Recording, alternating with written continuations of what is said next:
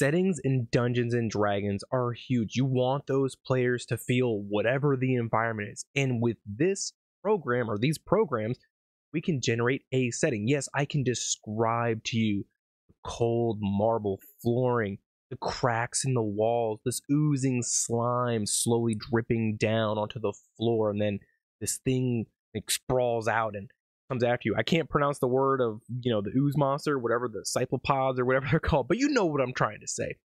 But if I could give you a brief image for my players to look at, to see the setting and then describe it, it's going to add so much more to the experience. And then you put music on top of that, it's even better.